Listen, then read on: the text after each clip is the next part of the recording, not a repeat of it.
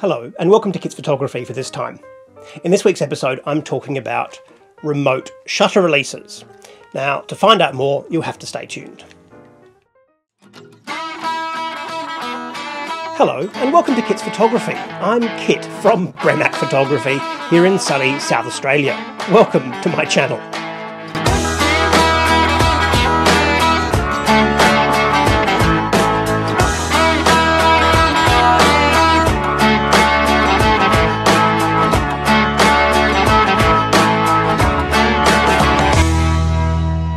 Hello and welcome to the show.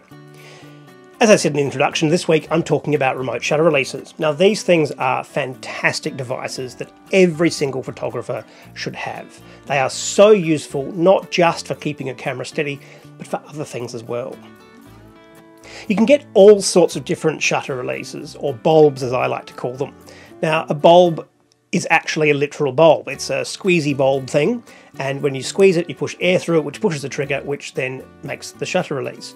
These can be very long, so they're really good for self-portraiture, but also they're really good for when you're wanting to take things like astrophotography or a long shutter release, so that you're getting a long exposure using, let's say, an ND filter for instance. That's when they become really, really useful. So I've got one here which is, this is a really modern alternative. This is a full digital one. So this one here, you can actually change absolutely everything that you're doing, from the number of seconds that you're using to, well, all sorts of things. You don't actually have to hold the button down. So for instance, I can say I want to take one photograph every 5 seconds and it goes click, click, click every 5 seconds, which is extremely useful. You can just leave it on and hold it on and it will just lock into place.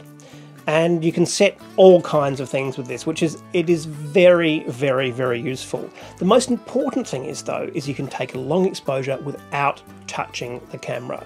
And keeping in mind, if you're shaking a camera around taking a 25-second photograph, you're going to see lots and lots of blurring, which you really, really don't want. My go-to for shutter releases is this one just here. Now I've had this for years and years and years, and it's made by Yongnu Digital. It's very simple. All you can do with this one is push the button, take a photograph, or keep it shut down. That's all you can do. It's all manual essentially. Now the other thing that you need, it's so important, is one of these. Now this is a shutter release, it's a remote shutter release. Us old photographers call it a bulb. And what this does, I push it and it takes a photograph. Now you can actually lock that in like that, or you can just push it once. Another point of that is I'm not actually touching the camera, so therefore you haven't got anything wobbling it around to cause any problems. They are just as good as a digital one, because generally you're not going to walk away and just let it keep taking photographs. So these ones here are really, really good. They're not expensive. Even the big digital one, they are roughly $20, $30, absolute max really. This one here was an El Cheapo I bought years and years and years ago, and I've literally had this for 10 years. I've used it on multiple cameras. These are designed for Nikon. They have the Nikon connection on them here, and they are really, really, really good. And I would advise everybody to go and get themselves a remote shutter release. Millimeters, so I can zoom right in to the subject of the moon.